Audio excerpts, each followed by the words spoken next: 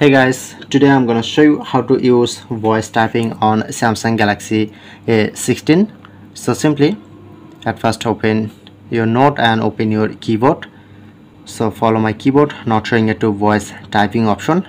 At first need to enable, click on to setting icon, scroll down, click on voice input, showing it two different way, Samsung voice input or Google voice typing. I'm just recommend you just select Google voice typing, go back and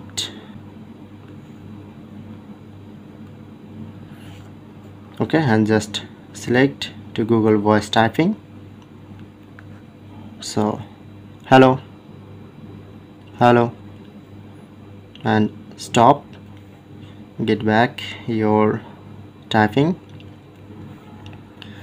So that's it, that's how you can do it.